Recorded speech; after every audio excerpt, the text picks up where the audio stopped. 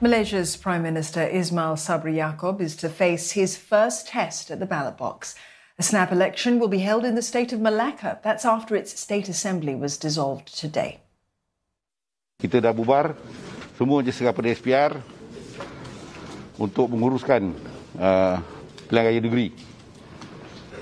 Dan tarikh je serah pada SPR.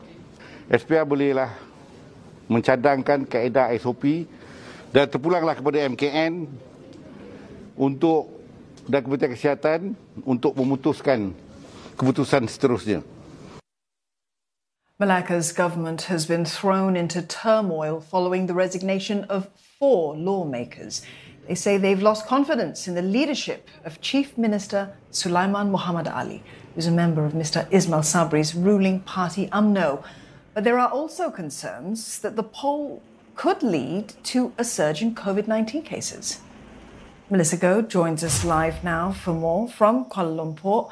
Mel, these polls are a first test at the ballot box for the new Prime Minister.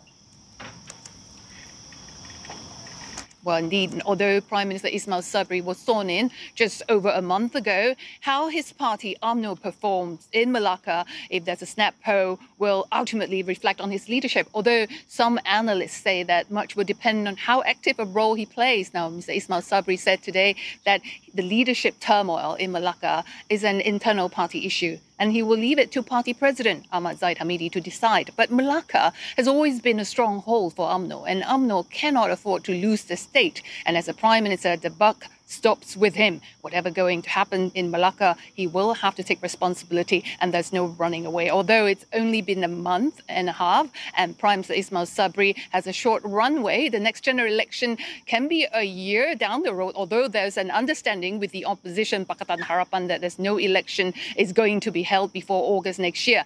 And this temporary ceasefire and truce in Parliament is not set in stone, as it's conditional on a series of reforms and tight deadlines. Now, I spoke with opposition leader Anwar Ibrahim last Friday, and he said that the Pakatan Harapan can still oppose, not just abstain at the budget vote expected end of October if it's not good enough, the conditions are not met. So anything can still happen in Malaysia. The state poll in Malacca can be seen as a test for all sides, a warm-up exercise, so to speak, before the next big fight, the GE15. And some analysts say that this state poll is also a showdown for Zahid's party president, a precursor to the party elections that's going to be held in March next year, a gauge of Zahid's leadership within UMNO. So a lot is riding on this Malacca state poll.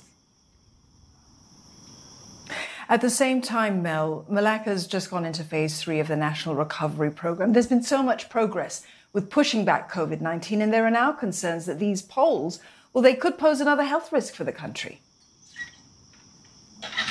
Exactly. Now, many Malaysians I spoke with today are still uncomfortable with a possible state poll in 60 days, given that Malaysia is still grappling with the pandemic. Although daily cases are coming down, there are still in 4-digit, over 8,000 new cases reported today. But having said that, vaccination rate among adults is also inching towards 90% now. In Malacca, it's 88%. Soon, interstate travel will be allowed, although Prime Minister Ismail Sabri has raised concern about the snap polls after the state election. Remember, in East Malaysia and Sabah last September unleashed a third wave that swept across all the states in Malaysia. And that's why some politicians, including UMNO President Zahid Hamidi, were hinting about invoking the emergency rule in Malacca to postpone the state election.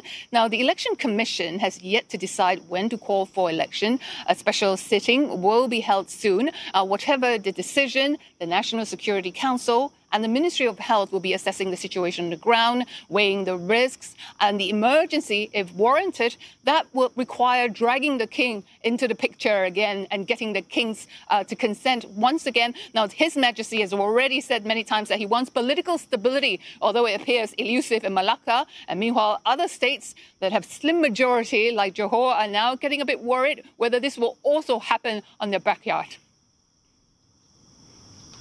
Mel, thank you for that update. Melissa Goh there in KL.